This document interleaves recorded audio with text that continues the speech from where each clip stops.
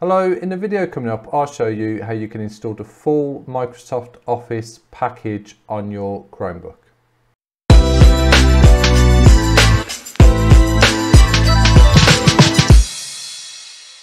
So it's quite remarkable really that I'm doing a video in 2023 where you can install a full Microsoft Office package on your Chromebook, because if you go back a few years ago that was just not possible. Now I'm not going to say this is going to be for everyone because you can use Microsoft 365 online, which I've done a video about previously, and that works great. And to do this, you also need to install Windows on your Chromebook, and I've done a video about that as well. So you would have to first follow the video about installing Microsoft Windows on your Chromebook and have a look at my channel and you can see that video. But one thing what's good about Office 365, once you subscribe to, you can use Office 365 for free, but there's also a subscription service which is £5.99 or $6.99 a month. But once you've done that, it gives you access to Office 365, but it also gives you the ability to download the full Office suite onto 5 different Windows computers. So if you've got a Microsoft Windows computer, you can download it on there, but also on a Chromebook, if you've got Windows set up on your Chromebook, you can download it on there as well. Now that's good when you consider things like Outlook and Excel and PowerPoint and stuff like that. You can use that on your Chromebook using a PWA and that works all fine. But one program I absolutely love, because I've used it a lot in many different jobs that I've had previously, is Microsoft Access. And Microsoft Access is a really powerful database program where you can essentially make your own programs. And if you work in an office in certain environments, I'm sure you've possibly done this previously yourself. And with Microsoft Office, it's not something that's available online because it's just not, they've obviously not been able to use all the coding to get it to work on an online web browser. It just doesn't work. So the only way you can use Microsoft Access is if you actually download the program onto your computer. And the good thing is you do get access to Microsoft Access as well. So the Office suite, when you download it and install it onto Windows on your Chromebook, you'll also have access to Microsoft Access, which is absolutely great. And don't listen to any rumors. There's been rumors going around for years about, oh, Microsoft Access is going and it's going to be, or that's not the case. Microsoft Access is used by millions of companies around the world. There's so many companies who've got in-house programs built on Microsoft Access. Microsoft Access isn't about to annihilate them by getting rid of it, so don't listen to that. But essentially what you would need to do, so this is now in Chrome, yeah, and in the background, if I close that down, I've got my Windows here.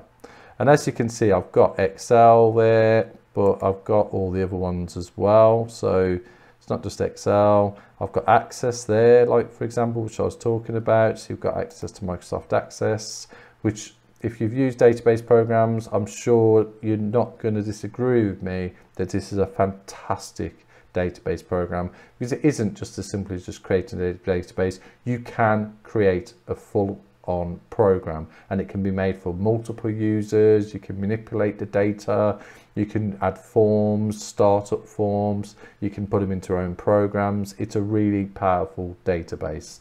So that's why I think if you did want to use it, then you might want to use Excel locally as well, and you've got that. But Access is the one I think is the key one for me, is why I'd want to install Microsoft Office locally on the fully fledged programs on my Chromebook, and it works. I've had a go. It's changed a bit since the Access I use, which I think it was Access 2010. This is a later version, but all of it's roughly the same. You just got to spend a bit of time just to understand it's slightly changed since then.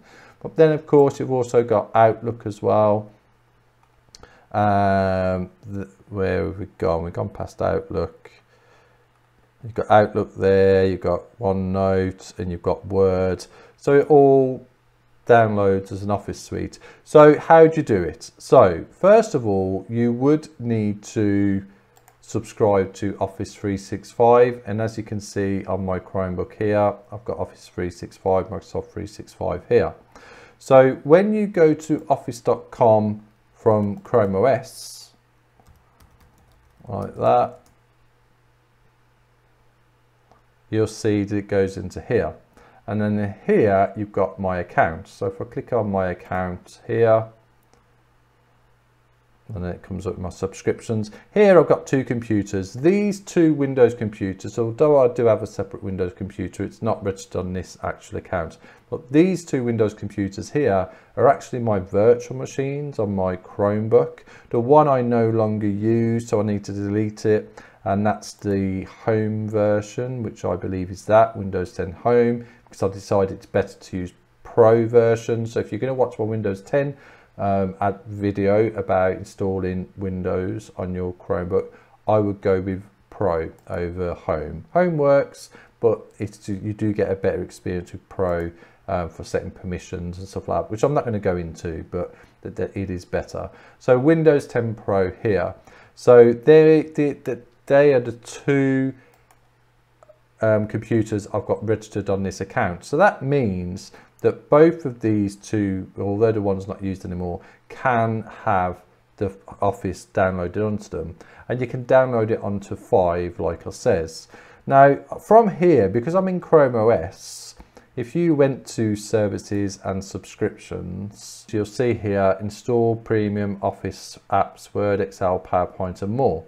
But then when on your PC or Mac, but then if you click on there, you won't have the option. But that's exactly what you'd expect, and that's because you're doing it with inside ChromeOS, so it recognizes it's ChromeOS, so it's not going to give you the option to download them. So what you essentially need to do is just do this with inside Windows. So once you've installed Windows, so if we just close them down there, and now we go into Windows, you just need to go to office.com via Windows. Now, using the internet on Windows, when you've got it on a virtual machine on your Chromebook, it is a little slow. So you've got to accept that that's the case. It is a little slow. But you just essentially go to office.com. So we're visiting exactly the same website, but instead of being with inside ChromeOS, we're inside your virtual machine Windows. And it will come up slightly different. But from here, I'll just wait for it to load up. Just take some time, as I says. It's just, I think it's to do with security that the browser, when you're using the internet via Windows. So I would personally, apart from when you want to do things like this, where it needs to be with inside Windows, I would just go down to the bottom and use the browser with inside Chrome if you want to use the internet. Okay, but once you're inside here, so this is with inside Windows, up here you've got that diamond there, My Benefits. You just click on there.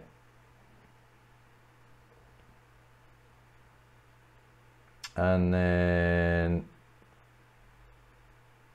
Apps and Benefits. And then you've got here, Install Microsoft 365 on all your computers. And it's got them here.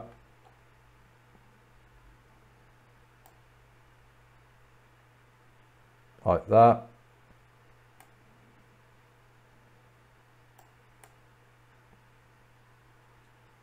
Okay, so from here you can click on there, or if you don't see this install apps here, just click on there and then you just follow the process and you'll be able to see them. But if you go here, install apps, and because you're doing it with inside Windows, so it's a bit, this part is a bit hit and miss, so it might be slightly different for you. So first of all, the one thing I would say, there where I clicked on there, that's sometimes what you have to do. That install apps isn't always there, or if you just wait for a minute or two, hopefully it will show up and you can click on it there. There's a few routes to get to where you need to be, so it makes it difficult to show you exactly.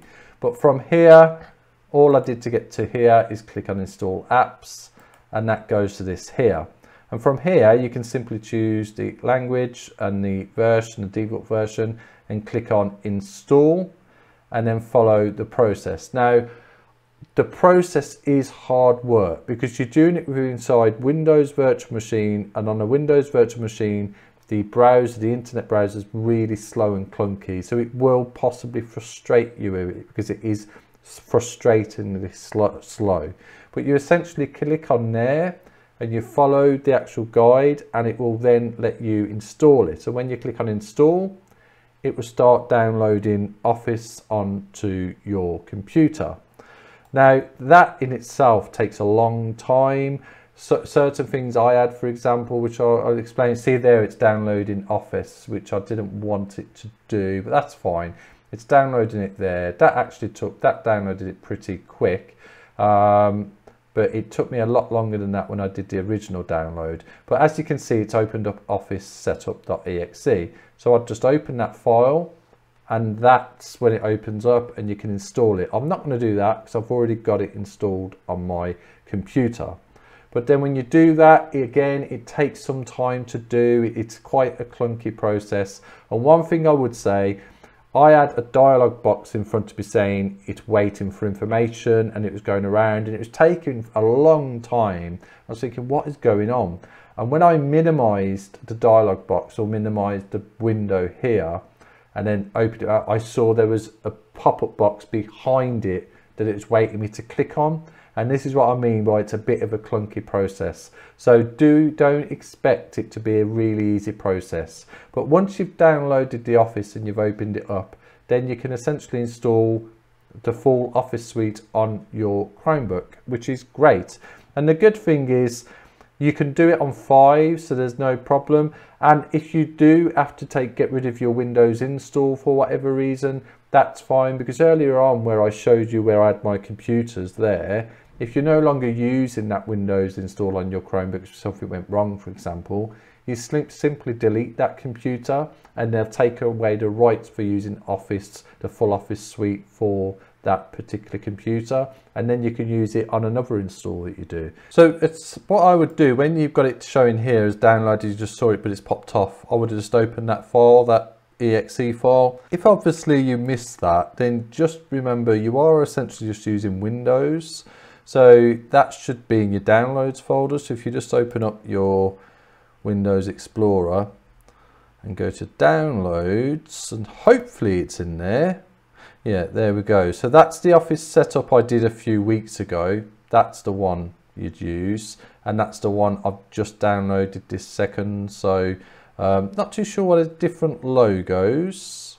Maybe because I've already downloaded one, so I don't know. But essentially, when you do it, that Office setup will come here, and you just simply install it. And like I said, you don't need to worry about, because a virtual machine on Windows, for example, I'm going to wipe this computer because I need to do other things. So I'm going to have to wipe my Chromebook. That will obviously get rid of my virtual desk. And then if I want to use the Windows again on it, which I will do in the future, I'll have to go through setting it up, and then I ain't got to worry about, oh, what about that Office being just registered to that address, because you can register it to 5 different computers.